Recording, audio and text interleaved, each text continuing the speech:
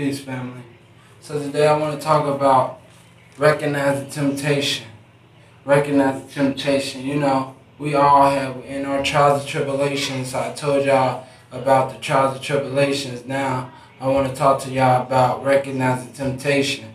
When temptation comes, you know, it's a swarm of negativity that tries to overcome us and swarm us and take us down. And the only way that we can defeat it if we pray and we ask the Lord to forgive us for our sins. And that's the only way that we can defeat this swarm of temptation. Now, the temptation is your trials and tribulations. When you in the trials and tribulations, temptation gonna come.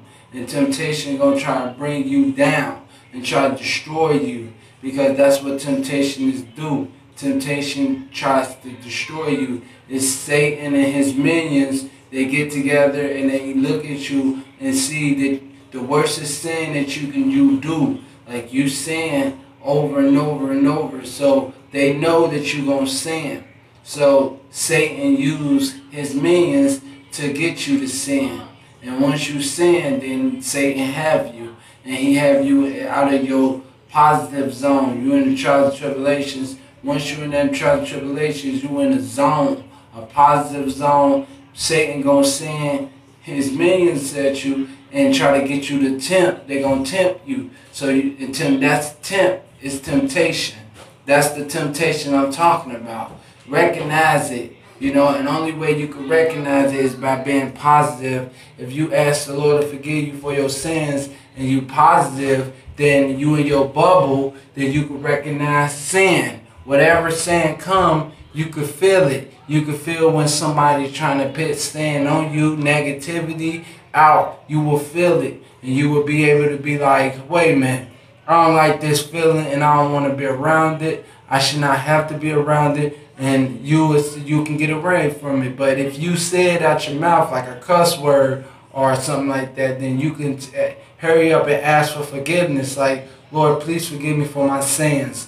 And that's one way you can get forgiven. You ask for forgiveness for your sins. And that's what he wants us to do. He wants us to ask for forgiveness for our sins. So recognizing temptation is the key. You have to recognize temptation. Temptation is what you do that's negative.